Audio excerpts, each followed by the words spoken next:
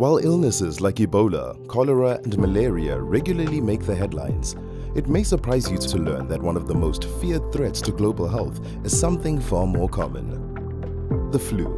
Although influenza is not always seen as a high-risk infection, influenza viruses can be serious and fatal. Influenza is particularly dangerous for people who do not have strong immune systems, like children, pregnant women, the elderly, and those with medical conditions and compromised immune systems.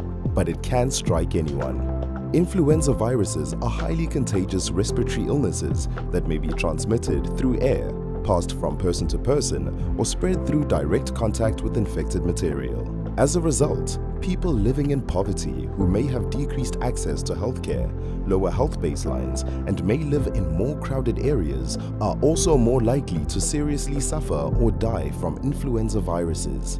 There are many kinds of influenza, ranging from seasonal influenza to avian influenza, more commonly known as bird flu. But even within one type of influenza virus, there are many strains, and that's what makes it so hard to prevent. The world has made a lot of progress since the Spanish influenza pandemic.